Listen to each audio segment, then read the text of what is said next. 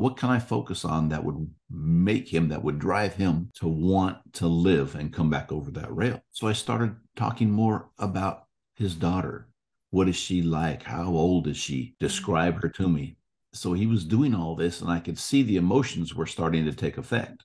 And this went on for some time. And then I wanted to take a break. And I do this every so often because I want folks to really think about what we have been talking about. So I asked him, I said, Kev, we've been talking for a while. I want to step back and give you some time to think, but I'm only going to do so if you promise me not to do anything until I come back up here. And he said, sure.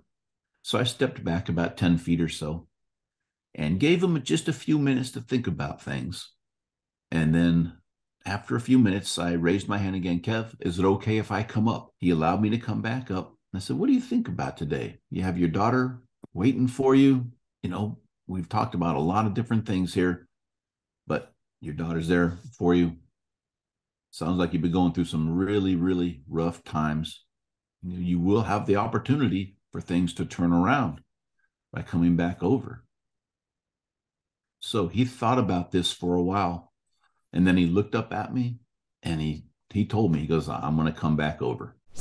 Hi everyone, you're very welcome back to Gript Media. I'm your host Maria Mains. Today we are going to be joined in studio by Kevin Briggs. He's a former Highway Patrol officer who became known worldwide as the guardian of the Golden Gate Bridge. Kevin has many years of experience, and he talked up to 600 people down from jumping from the Golden Gate Bridge to commit suicide. He is an author, he's a speaker, and he's a suicide prevention advocate, and this topic is extremely important to him. Before we get into the conversation, I would like to say, I think it goes without saying, that some of the themes and the topics that we're going to be discussing around the issue of suicide may be very difficult for some of our viewers to hear. So although this may be a difficult conversation to have, I think it is an important one for us to have. Kevin, thank you so much for joining us this afternoon from California. We're delighted to have you. I know your story has gone all over the world and you're very busy doing a lot of interviews. So how are you? I'm good. I'm happy to be here with you. Thank you for having me. Thank you so much. Would you mind, Kevin, just briefly for our viewers, introducing yourself, a bit about your job in the California Highway Patrol? I know you're retired since 2013 and you do a lot of public speaking and work with schools as well. Right. My name's Kevin Briggs, and I was with the California Highway Patrol for 23 years, and I did a lot of work on the Golden Gate Bridge in California. And I met a lot of people from all over the world. It was a great job. But the bridge also has this very dark side to it. It is the #1 spot in the United States for loss of life to suicide. So I did a lot of work with people who were contemplating suicide up on that bridge. And, you know, I learned a lot. I really did, about human dynamics, learned a lot about myself. So it was a very gratifying job to work with folks, but I also lost some. And when it breaks your heart and you're always thinking, what could I have done better? Mm-hmm. So I retired in 2013, and now I travel and talk about my own depression and what has gone on in my life and how we can have that talk with someone. You know, how do we communicate with someone who may be suicidal? What do we say? What do we not say? So how can we make them feel comfortable?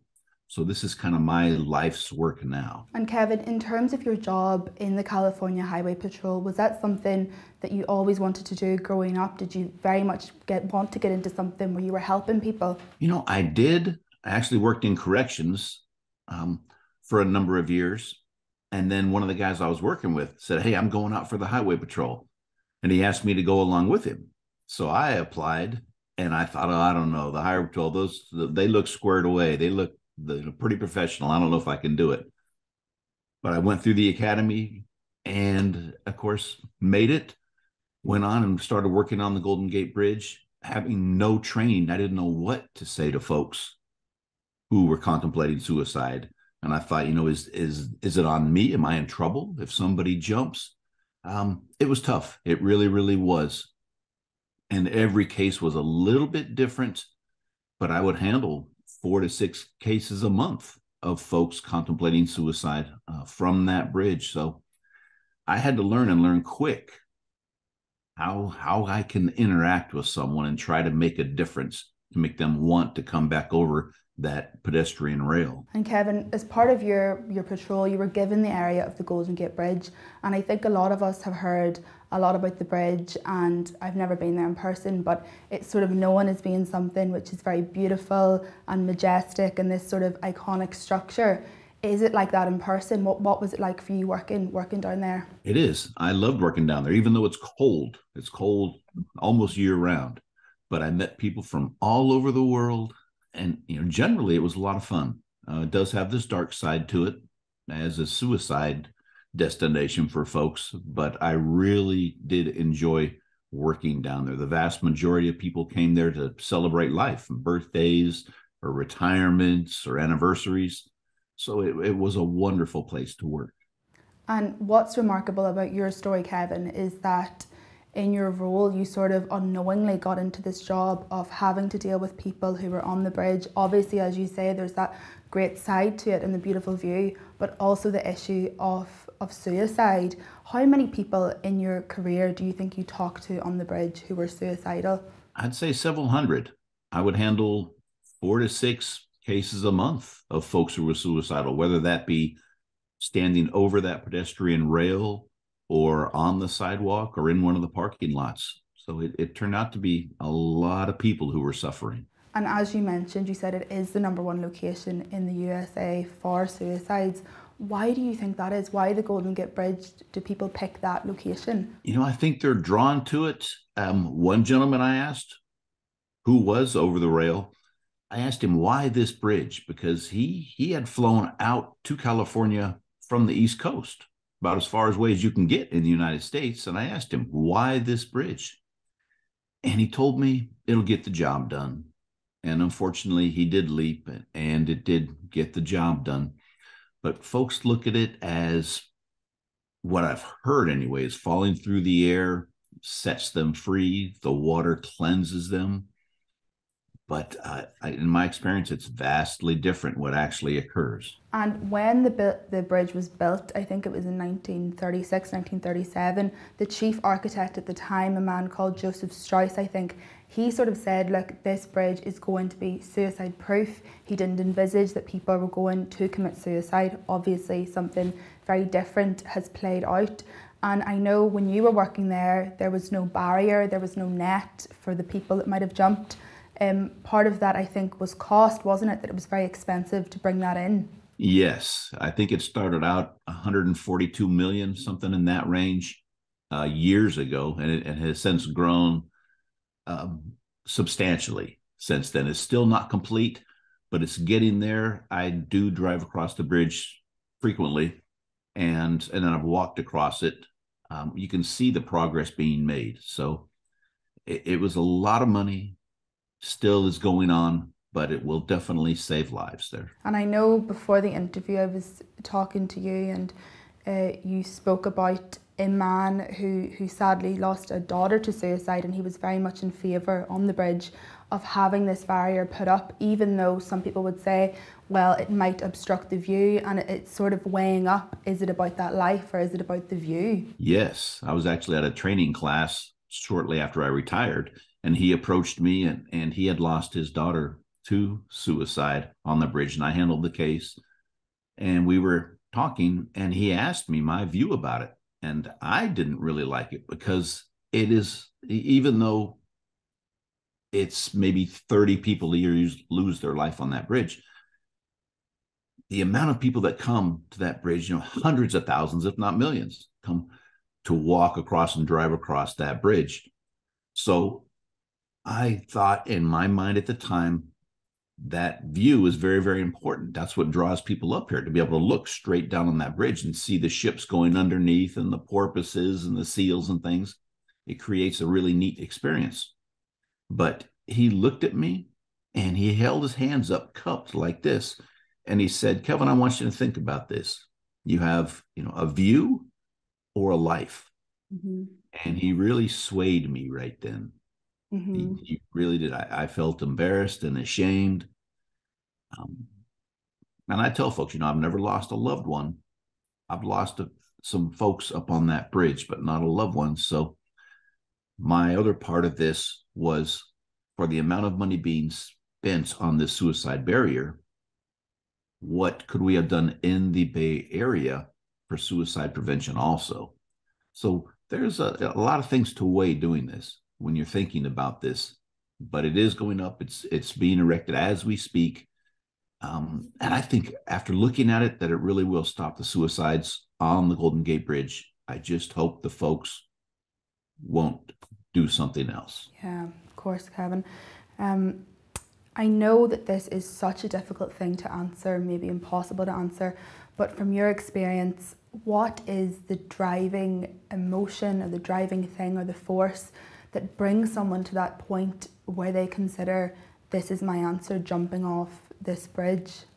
I think in talking with a lot of folks, most of the time they've been through a number of things, a number of crises in their life, whether they lost someone, whether they're being bullied or abused, a number of things have occurred, and they haven't found a way to cope with what has been going on.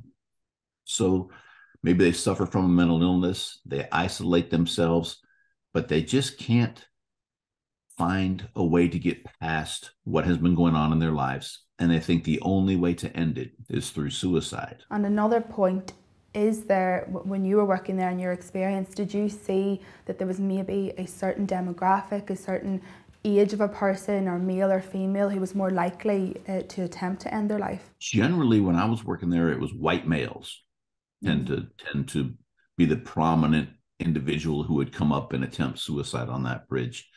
And we have seen the ages getting younger and younger and younger through the years now also, which is sad. And I know you were in such a position, it's just an incredible position to have to be in, to speak to someone. And I know you dealt with up to 600 cases. And as you said, in those sort of cases, direct cases, you very sadly lost 2 people.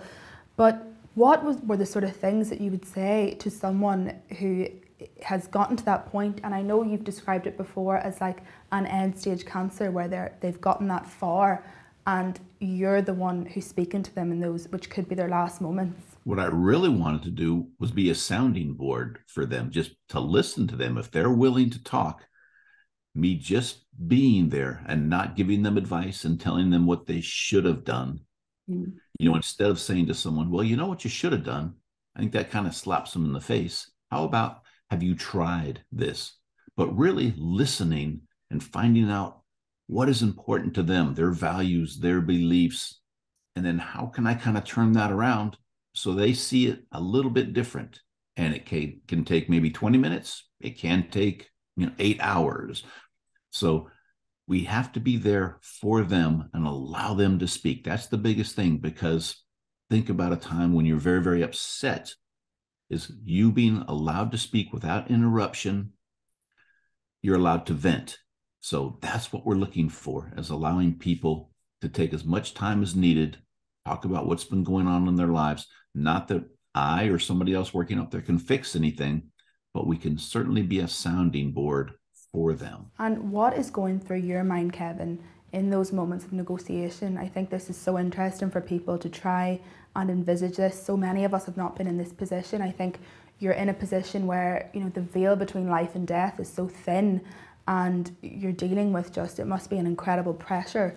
I'm trying to find out, what is this individual telling me, or what can I hope to bring out that would make them want to come back over that rail and live?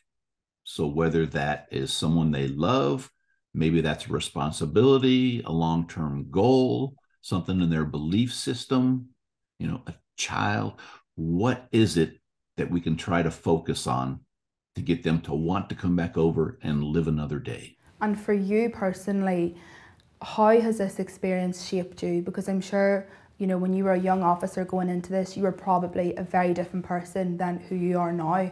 I was. And I did not, when I first started, I did not know much about mental illness, even though I've been suffering for decades. I didn't want to accept it. I had these macho jobs. I was in the United States Army in the infantry. I worked at San Quentin State Prison, and then here I was with the Highway Patrol, these macho jobs where you simply don't show a weakness. It's almost, you're not allowed to show a weakness.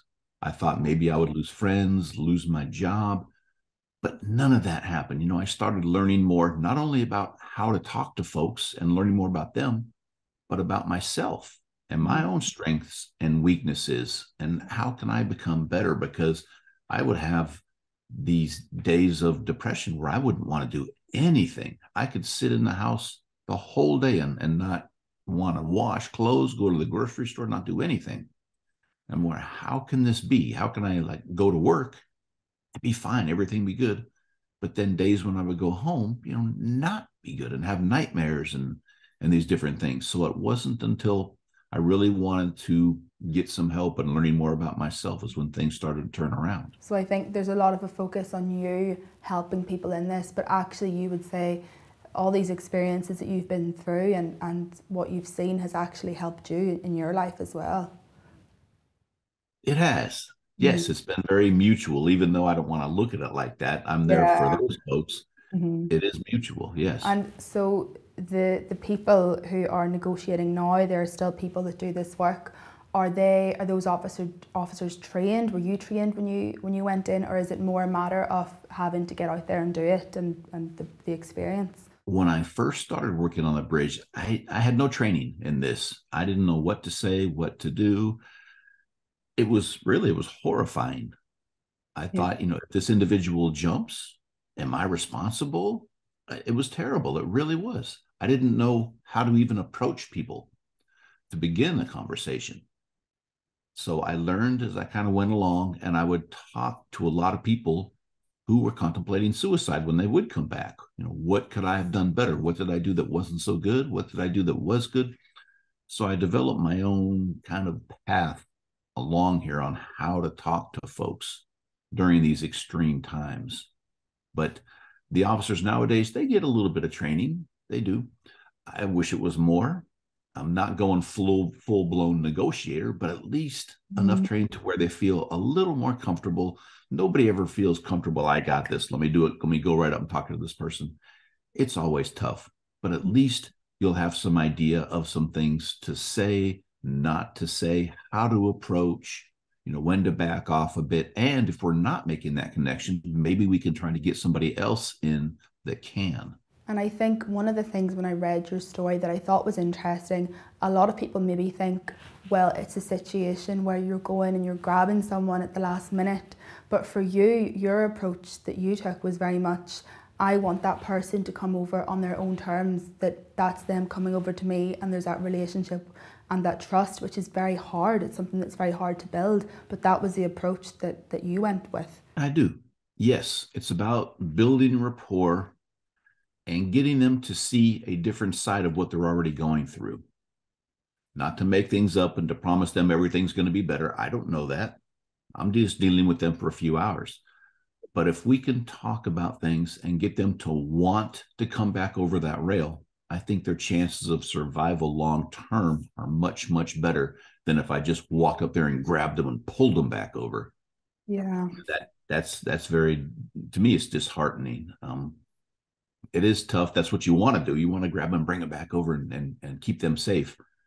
But I also want to look at long term, and that's how I kind of go into this. And there is this very famous case that you were involved with, and the image of you negotiating with this man, it was an African American gentleman, and it went all over the world. I think it was maybe in 2005, but in the negotiation, it maybe lasted something like 90 minutes. And he never, in the image you can see he's not looking at you in that whole time. You were just listening and he wasn't making eye contact. Would you tell us a bit about this case? I think his name was Kevin Berthea. Yes, yes. So we have me, Kevin, and him, Kevin. So we The make this second easy. Kevin. Kevin and Kevin. Yeah. I was just on routine patrol, just another day. And I received a call of a man on the sidewalk, actually, on a cell phone, saying that he's going to jump off the bridge. So I start working my way. I rode a motorcycle, so I could go on the sidewalks. They're wide enough. And I start working my way down the sidewalk. And as I near the North Tower, I see him. He's matching the description and he's still on a cell phone. So I stop around 50 feet or so away from him. And as I'm getting off of my motorcycle, he looks my direction and then runs over and jumps over that pedestrian rail. The only thing I could do was yell at him. And I yelled something to him. I can't remember what it was. But when I did that, he reached out, grabbed the rail, swung around, and slammed into the pillars there. When I come up to someone, is I want to get their attention, and I just raise my right hand and say, "Hi, I'm Kevin. Is it okay if I come up with and talk with you for a while?" I want to get their permission because they see the uniform, they figure I'm somebody of authority. So I just want to go up as Kevin. And he didn't want anything to do with me. He kept yelling at me. If you come one step closer, I'm jumping. And he's really mad. He's angry. He just wants to be left alone. So I kept on him and said, "I'm not going to come up and touch you, grab you, anything, nor is anybody else. I just want to come up and talk with you for a while." And it took quite a while before he allowed me to come up there. It was like a step by step and easing my way up. And when I finally got up to him, he didn't look up. He looked down. And for folks who can see that picture, take a look. His head is down. His left hand is in his pocket. And it's so cold out there. His right hand, which you can't see, is actually up between his skin and his t-shirt. He's cold out there. It's almost always cold out there. So we have a lot of things going on. He wants to talk after I again reintroduce myself and try to get his first name. If he allows me, if folks allow me to use their first name, that's what I'm going to do. And I'm going to try to develop my rapport based on Kevin and Kevin. So he started telling me all these things that had gone on in his life. And my job wasn't to say, "Why'd you do that? Why are you here?" Well, things are going to get better. I just wanted to listen and take all this in and to kind of validate him and normalize what is going on. So as he's telling me things, he was adopted. His birth mother gave him up very early. And that's a big one for folks as they get older and older. They wonder, why was I not good enough for my family? Why did they give me up? So he was adopted when he was around 6 months old. His adopted family loved him very much, but they divorced when he was around 13 years old. And he thought he had caused this divorce. He actually had nothing to do with it, but it wasn't talked about. They didn't discuss it with him why they divorced. This, along with he did suffer from a mental illness that was untreated. His coping skills were to play sports all through school. And mind you, he's telling me all this while he's looking down and we're just trying to chat. And I'm trying to keep him talking this entire time so I can learn more about him and allow him to vent. So he played sports all through school, multiple sports. And as long as he could kind of run himself ragged every day, then he could get some sleep at night, because at nighttime was his very, very dark time for him. He didn't do well at nights. So as long as he could be really, really tired, then he could kind of get some rest and then repeat it every single day. But once he got out of school, then he had to find something else to do. So he got a job, but one job wasn't good enough. He got 2 full-time jobs. And then as this progressed, he thought, you know what, if I start a family, things will get better. So he started a family and had a child. But his baby was born premature and had to stay in the hospital. Now, Kev thinks, what did I do to cause harm to this baby? How did I do this? What did I do? Again, I messed everything up. He's feeling really bad about himself. His child had to stay in the hospital a couple of months. And when she was able to come home, so did a bill for around $250,000. Now, not only had he lost one job, he had lost both of his jobs. So now he thinks, I hurt my family. I can't take care of my family. I don't do anything right. He had never been to the Golden Gate Bridge before. So he had actually been from Oakland, which is in the East Bay near San Francisco. He had to get directions to come over to the Golden Gate Bridge. So this is where we are. And he's telling me all this over the course of an hour. I have to find out what we call in the negotiators world a hook. What can we talk about? What can I focus on that would make him, that would drive him to want to live and come back over that rail? So I started talking more about his daughter. What is she like? How old is she? Describe her to me. So he was doing all this, and I could see the emotions were starting to take effect. And this went on for some time. And then I wanted to take a break. And I do this every so often because I want folks to really think about what we have been talking about. So I asked him, I said, Kev, we've been talking for a while. I want to step back and give you some time to think, but I'm only going to do so if you promise me not to do anything until I come back up here. And he said, sure. So I stepped back about 10 feet or so and gave him just a few minutes to think about things.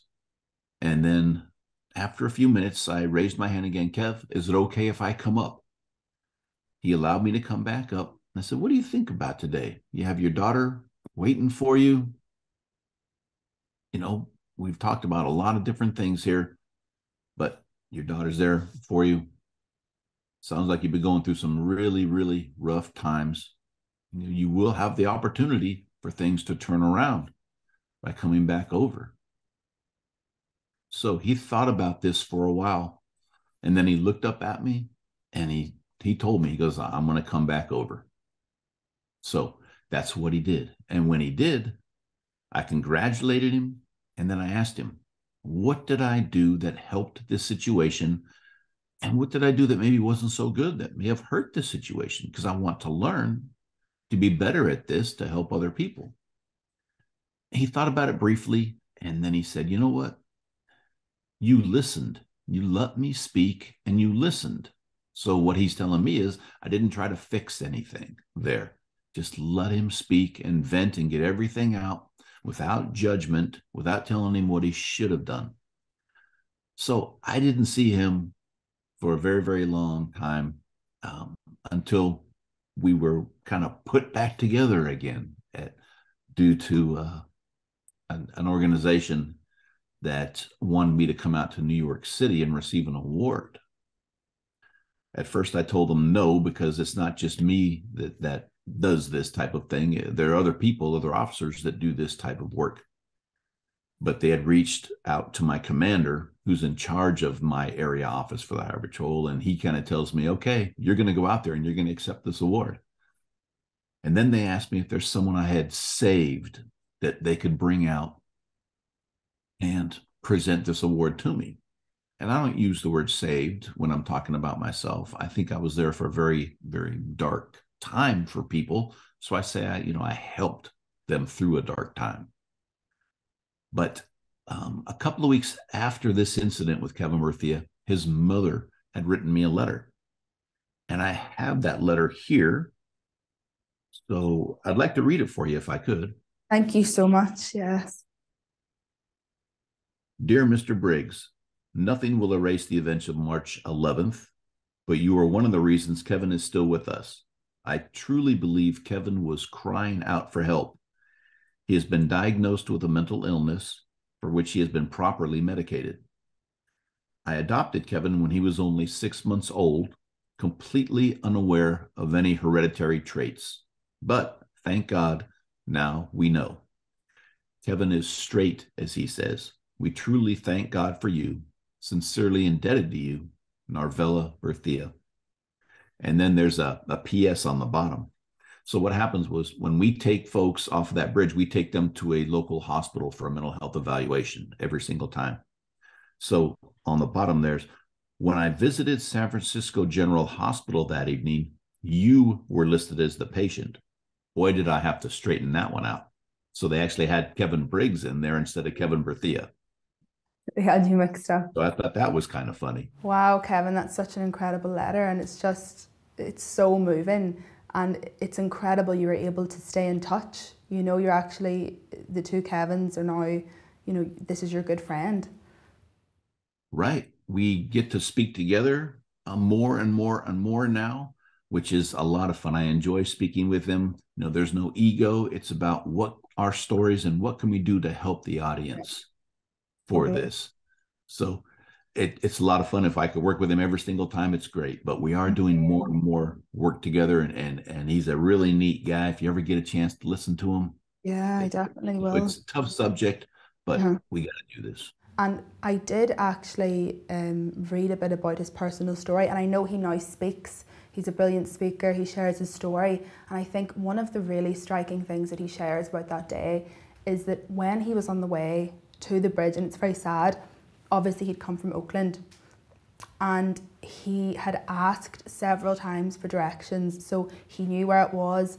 But in his head, he sort of thought, well, if I, reach out to a few people and I ask, maybe someone will see, something in my face, something in my eyes, and they'll ask, why do you want to go to the bridge? And they'll stop him. So he was very much, I think, looking for a reason to keep living, and he wasn't finding it. And I think that sort of brings up the issue of, the signs of suicide, that sometimes we might not see the signs. We can be completely blind. He finally came across a lady, and she just, gave him a plain look and said it's that way, and she wasn't able to see the signs. Would you say there are signs that people can look for? I would say there are, but we also have to remember folks are very good at hiding things also. Mm-hmm. So I can tell you things to look for, and I will, but I also want you to remember folks are good at hiding these also. Or maybe I'll see something, one thing, and somebody else will see one thing, and we don't put it together. But generally, what we're looking for is talk, behavior, and mood. Have they been talking about killing themselves? Or no one will miss me when I'm gone? Being in unbearable pain? And their behavior. A big one with suicide is isolation. And what I have seen is not only are they just isolating themselves in their house, but they're isolating themselves in a room. They don't want any contact. They just want to be left alone. Maybe giving away possessions that they typically would not do, or sleeping too much, or using drugs or alcohol as a coping mechanism. And then their mood. Do they seem irritable? They used to come out and you'd have coffee 2, 3 times a week. Even if they come out now, they're just irritable. Um, they're very sad, and they've lost interest in things that they used to like to do. So those are some of the things that we look at as talk, behavior, and mood. Yeah, and I think, as you mentioned, a big thing with Kevin Berthea was he felt as though you were listening to him. It wasn't like you stood for an hour and a half and just listened. And I think sometimes it can be so hard because we want to interrupt, we want to share our own experience on something, we want to relate it to ourselves, and actually what the person is looking for is just to be heard. Yes, absolutely. We have to remember this is not about us. This is Mm-hmm. about that individual. Now, sometimes if we have things in common, we can start to talk about that and see what happens. We go with commonalities can create comfort. And in terms of the reality, the awful reality of jumping from the Golden Gate Bridge, and I know you said it is the number one suicide location in the USA. And in terms of jumping from it, there is this sort of romanticism, almost this mythical sense that you can read about online, where you, as you said before, you jump between these giant golden arches and you're almost entering into another dimension. It's like a portal to another world, and you hit the water and that cleanses you from all your suffering, things like that. And while this might be something that is in someone's head when they're considering this, you highlight that the reality is actually completely horrendous. It's completely different from that. It is. When you're on that sidewalk, you're about 220 feet into the air. I'm not sure of the meters, but you're about 220 feet in the air. And if someone decides to jump, that's a 4 or 5 second fall down to this water. And when they hit at about 75 miles an hour. And if they don't die on impact, generally they break a lot of bones, maybe your ribs that puncture your lungs, or your liver, your spleen, you break your arms. And then most of the time they will flail and then drown. It's a horrendous way to go. It is not easy. It's not pleasant. People may think it is, but having seen these from folks, it is a horrible way to go. So don't think that it's an easy way out. It is not. And you would say that people, they probably don't realize the brutality of that when they're considering that, how bad that sort of death is. Yes, it's a very tough way to go. It is not easy. And a lot of times it's not just hitting and dying, it's suffering that goes on too. And I know, describing the fall there, you said, it's like 220 foot down, you're at 75 miles an hour.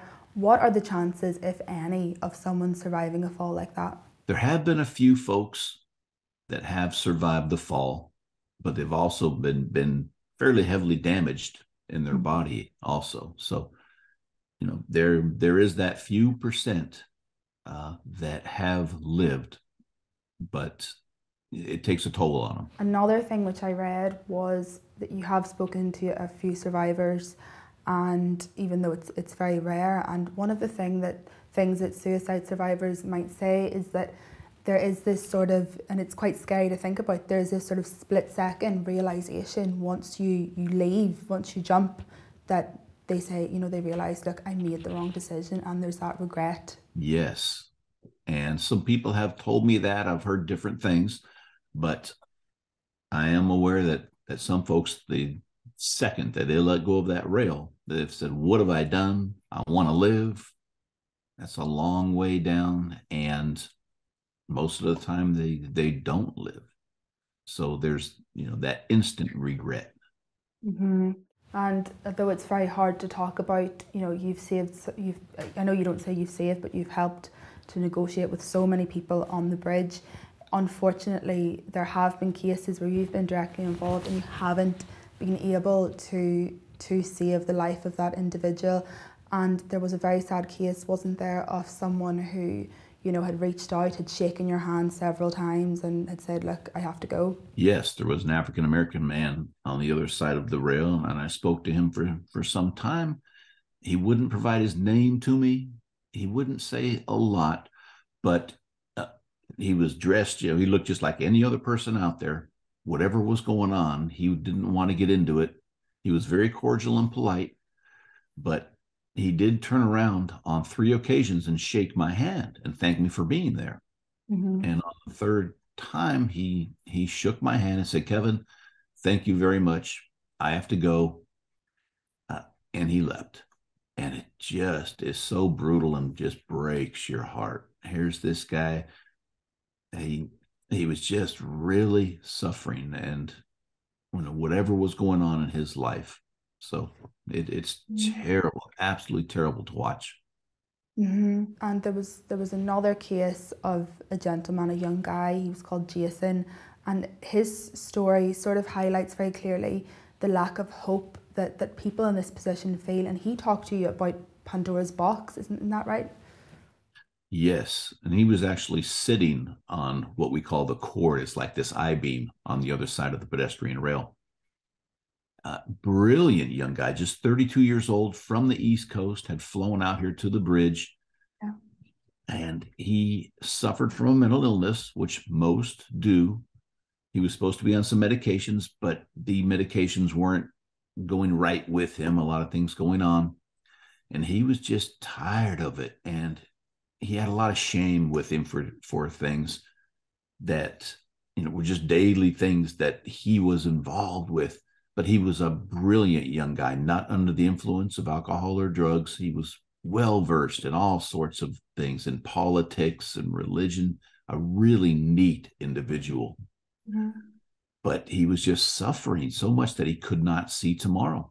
And at one point, after we'd been speaking with him for about an hour, he spoke about Pandora's box and asked us if we knew about it. And I said, yes.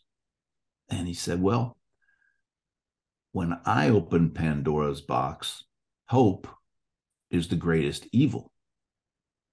And it was very, very profound. I didn't know what to say to that. I had never heard something like that. So he was just so, he's looking for hope. And every time he would do this, hope was just out of reach, according to him.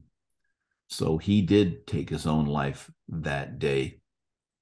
And it was brutal to watch him go down. And right after this, we had another one that jumped in a different location of the bridge. And an hour and a half prior to all of this occurring, we had another one. We had three that day.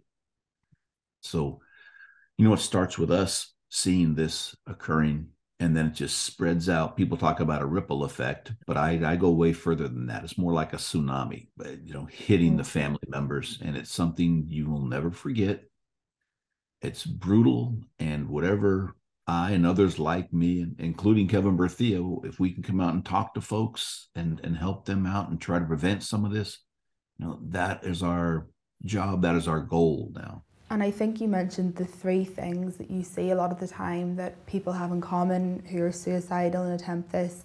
They have a mental illness, they've maybe come off medication, and they also feel as though they're a burden to their family. And I mean, this couldn't be further from the truth, because as you've just said, it's a complete tsunami for families. It really is, and maybe they've lived with it for some time, but and folks may talk about it for some time.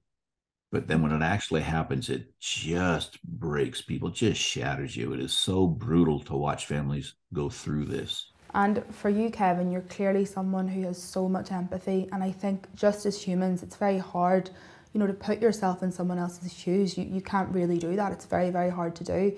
But for you, I know your personal experiences and also the loss of your grandfather as well have really, I think, given you that empathy and have shaped you and helped you to connect with people who are struggling. I agree with you 100%. And sometimes we have to go through things in order for us to be better and to learn about it. I see some folks who don't believe in mental illness. That's a weakness. That's that. Until they have it in their family and they see what it does to the individual and the family. And then they're right there, with us agreeing about it and talking about it. So I hope and pray that folks don't have to go through this or have it in their family. Unfortunately, we're seeing it more and more. Mm-hmm. But there are things that we can do, and seeing a counselor. If you need medication, take the medication, whatever that may be, counseling services, all these things that I didn't want to do and agree with, I've now done and continue to do because I want this quality of life. And then to come out and talk about it and say, you know what, it can be okay. It can be a long road, but we keep trying different things. And you very sadly did lose your own grandfather to suicide. Is that something that has stayed with you and has given you that sense of compassion for people? I think that burns in my head some. He died before I was even born, so I never even got a chance to meet him. And that's how I look at that loss is, well, what would our friendship have been like? Would he have taken me fishing a lot? And what could we have done together? That never even started. That never even began. So.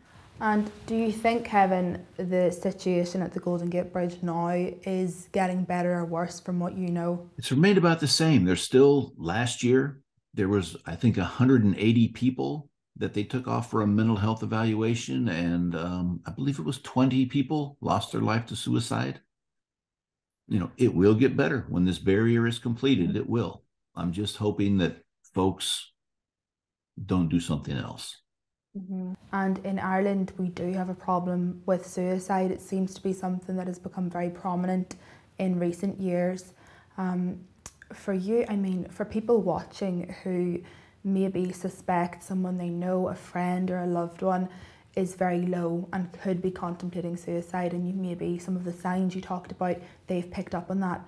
What advice would you have for having a conversation with someone like that? Would you, directly ask the question? Because I think a lot of us might take the approach, look, this is maybe none of my business. Right. Well, just in the States, we're losing over 47,000 people a year. It's all of our business.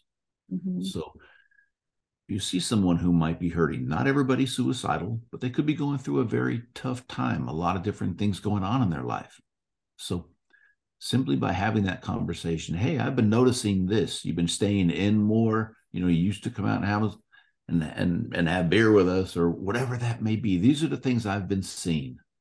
I just want to let you know I'm here for you. And if you want to talk about it, I want to let you know that I'm here. And if they do want to talk about it and they're saying things to validate them, simply a statement like, you know what, that sounds really tough, all the things you're going through. And they think, yes, absolutely, you get it. And if you are going to talk about suicide, by normalizing what they're going through, you know what? Anybody that's been going through all this might be thinking about killing themselves. Have you been thinking about killing yourself?